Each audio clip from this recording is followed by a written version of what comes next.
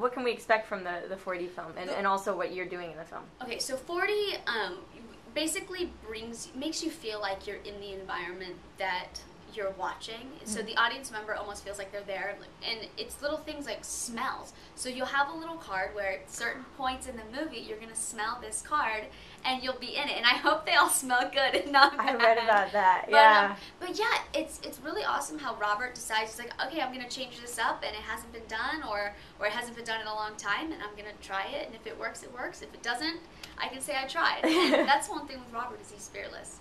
So you're close with him. I read that you're close with him. Are you guys? Do you hope to work on more projects with him in the future? I would love to. Robert, he's really like my dad. He took over kind of that role for me growing up, and I don't know. He walked me down the aisle. He gave me away at my wedding, which I couldn't have asked for anybody else. Yeah. And I love him so much, and this is the happiest I've ever seen him.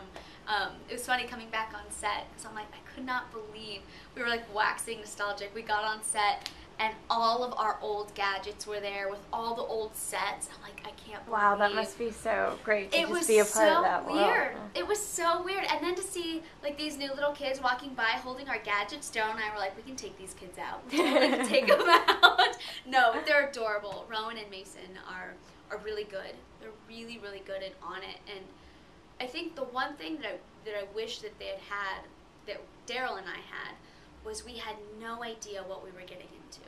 When we got the job and we went in, we just knew that it was a cool project to be working on, because there were all these gadgets and we were spies, and it was still about the excitement of filming, not I'm filming a movie. It was still very young and innocent. Whereas I think with the new kids, they came in going, we're the new Spy Kids, and I just wish that they had that kind of, you know, innocent, more of that naivete to it, instead of going in already knowing what it will become, you know? Yeah. But, you know, once you know, so it's not, you can't really change that. But that was one thing that I really So are you the grown-up spy? I am. I'm the grown-up spy in Spy Kids 4. The Spy Kids division had been shut down ever since Spy Kids 3. Junie and I have gone separate ways at the beginning of the film. And Jessica Alba plays my aunt. She is Antonio Banderas' sister in the film.